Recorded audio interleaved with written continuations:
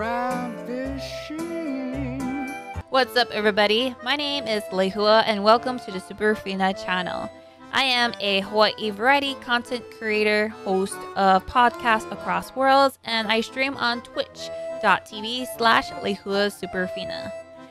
Today we are reviewing a game, and if you like game reviews, don't forget to subscribe so you can see more.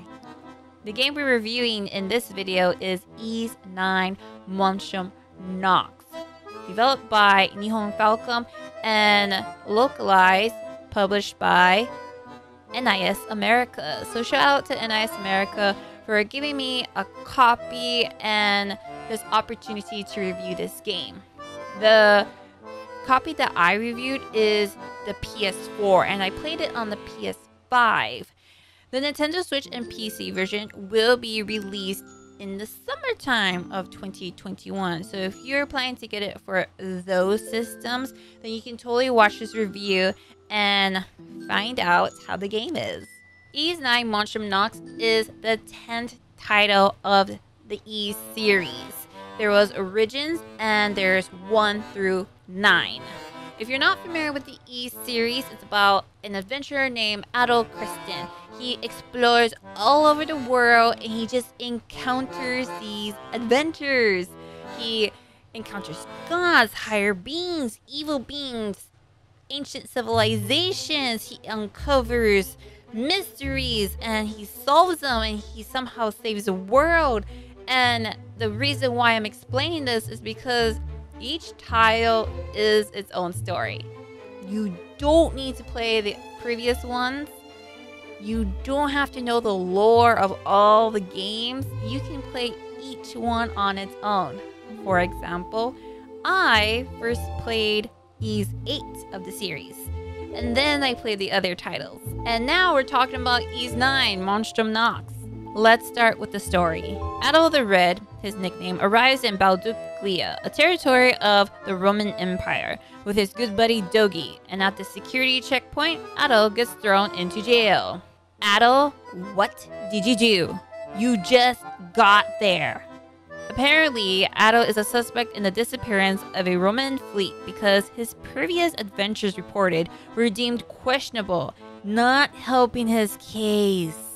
Now, Balduq is known as the Prison City because it has the largest prison in the Romun Empire. Proving his innocence is getting harder to prove, and Adol finds a way to escape.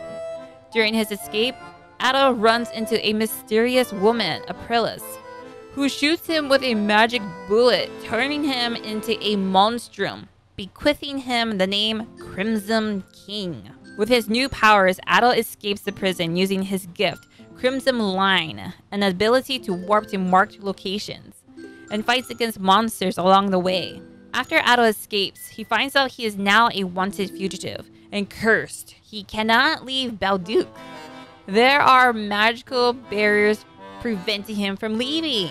Adol needs to find out how to prove his innocence, and the answers seem to be at the prison because something shady is happening there.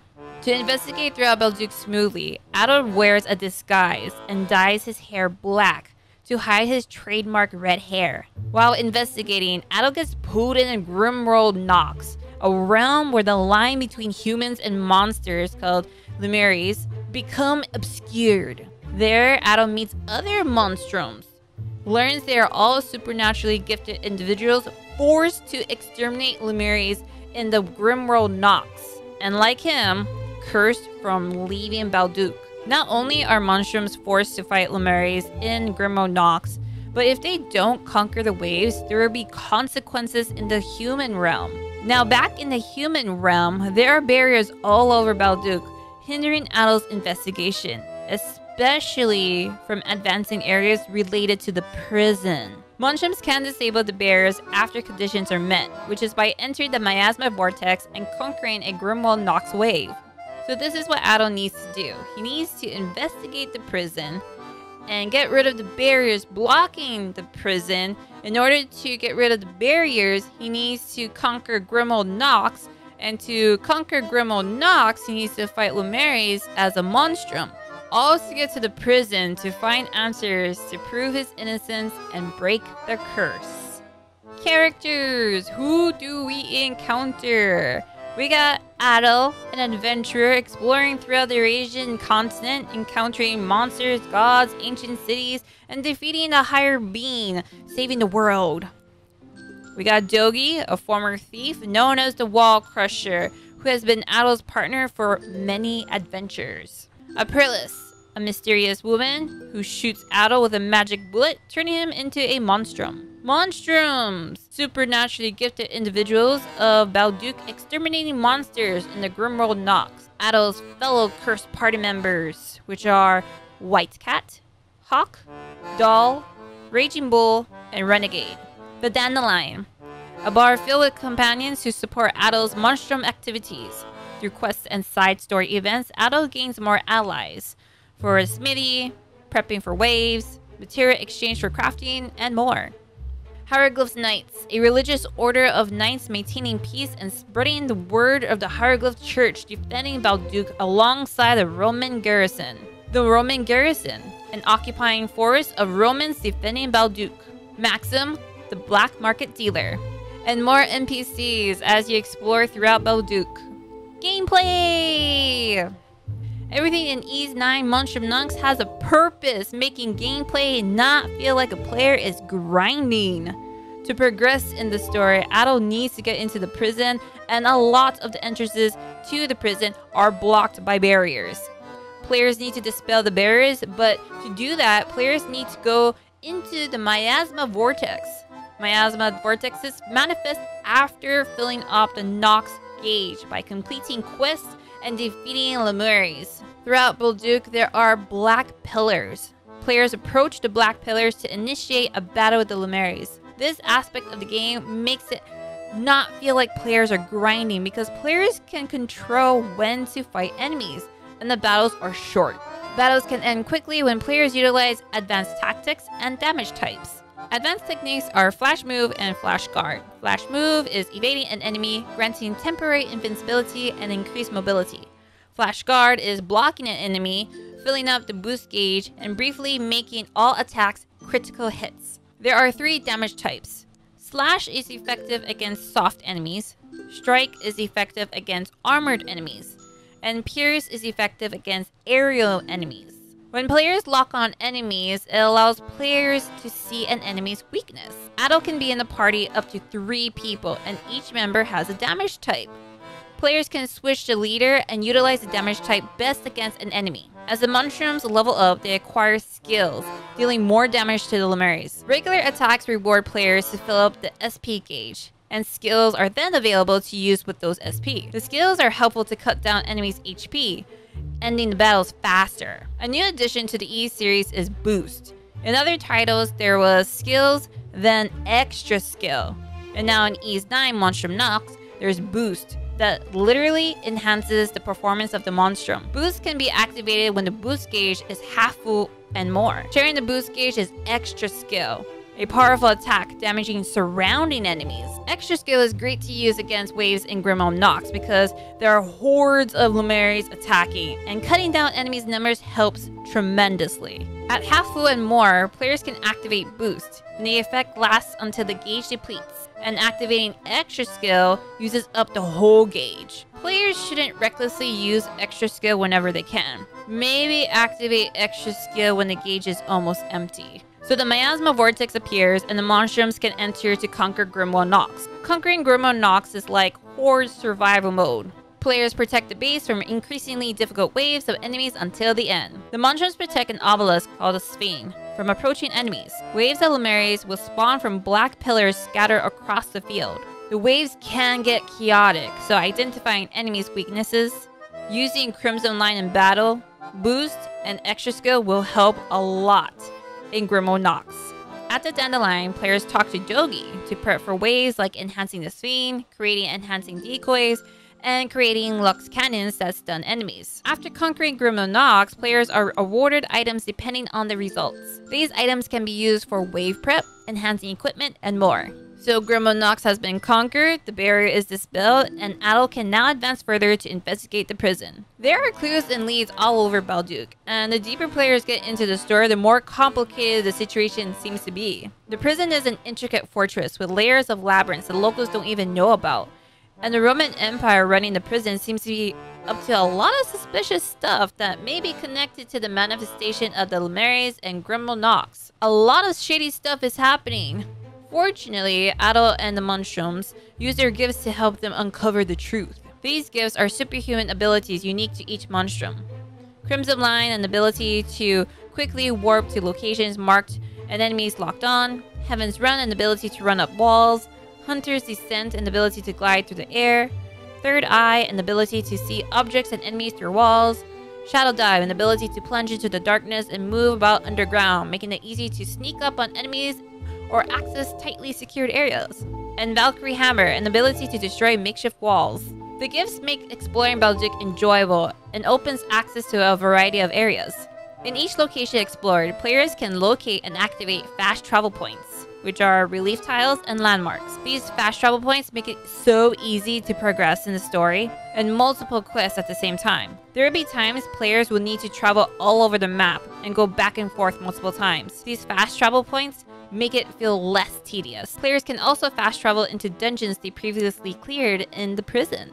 Audio! There's a lot of voice acting. Ys 9 has dialogue for the protagonists, the Monstrums, and NPCs. One of my NPCs is Shante, the bar manager of the Dandelion, because he has so much flair and sassiness in his lines. It's fabulous! Okay, of course I didn't forget about you. Those biceps are quite simply ravishing.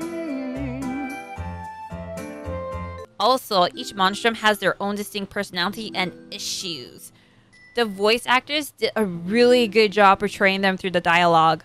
The music for the game has a soundtrack similar to previous titles and doesn't have anything popping out like Ys 8's Sunshine Coastline. There is a unique theme to Ys 9 compared to the other titles, which is an eerie, mystical, gothic-like sound, reminding me of games Labyrinth of Refrain and Tales of Berseria.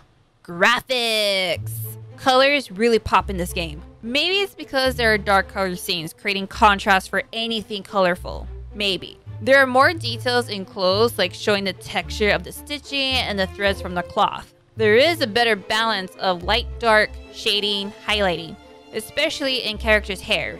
Attacks are more vivid. In previous titles, attacks portrayed the motion and direction with a white colored effect. In Ys 9, attacks are colored to that character. Red for the Crimson King, blue for Hawk, pink for Raging Bull, and etc. Extra skills in Ys 8 filled up the whole screen, almost to the point of being blinding because it's so bright from its fantastical effects. And in Ys 9, extra skills start out close to the character, then zooms out, showing the powerful attack affecting the area, which makes sense since it's an attack damaging surrounding enemies. As someone who played multiple titles of the Ys series, I can see the improvement the developers made for each new title. And Ys 9 so far has the best graphics. In conclusion, Ys 9 Monstrum Nox is an amazing 2021 game. The story gets more intricate as players progress into the game. There are also stories from party members and NPCs making the Ys world feel more real. Like this could have been a place in our world where similar events happened, except for the supernatural part. Everything done for gameplay is not wasted, from exploring, collecting, crafting, and fighting. Multiple fast travel points make it easier to explore, and creates motivation for players to explore, searching for these fast travel points. Quests are optional, but also related to the game's story, making it feel it's not out of the way, while also help filling up the Nox gauge. Fighting Limares doesn't feel like players are grinding, because it helps fill up the Nox gauge, gives experience, and drops are used as materials for enhancing equipment and such. Romun Nox, which are horde mode-like waves, also have a purpose, because by successfully protecting the Sphinx, barriers are dispelled, allowing players to advance into areas progressing the story. And the whole time, players are uncovering the mystery of Balduq, the Prison City. The shadiness happening in the prison? connections to Lumeris and Romun Nox, and the Monstrum Curse. And that's my game review of Ys 9 Monstrum Nox for the PlayStation 4 and 5. I hope you guys liked this video. If you did, give it a like. And if you want to see more game reviews, subscribe, ring the bell so you can be notified on the next video. What did you think about Ys 9 Monstrum Nox? Do you have any questions, opinions? Let me know in the comments below. I also have a Discord. Discord link is available in the description. You can totally pop in and, just ask questions. We got people who do that. You can also visit me when I'm streaming on twitch.tv/Lehua Superfina. Sometimes we get people who have watched these videos and pop into the stream to ask questions and such. Get that real-time one-on-one. It's totally fine. Everybody's welcoming. Come on by. Outside of YouTube and Twitch, I also host podcasts across worlds where we talk about anime and manga. If you like that kind of stuff, there is a link to the podcast in the description below. We are available on all platforms. Other than that, my name is Lehua, and this was the Superfina Channel reviewing the game Ys 9 Monstrum Nox for the PlayStation 4 and 5. Hope you guys liked this video, and I will see you on the next one. Laters! Huge thanks to my Patreons and channel members for making this video possible. If you also want to be part of the Superfina party, you can click over here or become a channel member. Don't forget to subscribe so you don't miss the next video. And I do stream live on Twitch every Tuesdays, Thursdays, and Saturdays. Hope to see you guys there, and I will see you on the next video. Fist bump!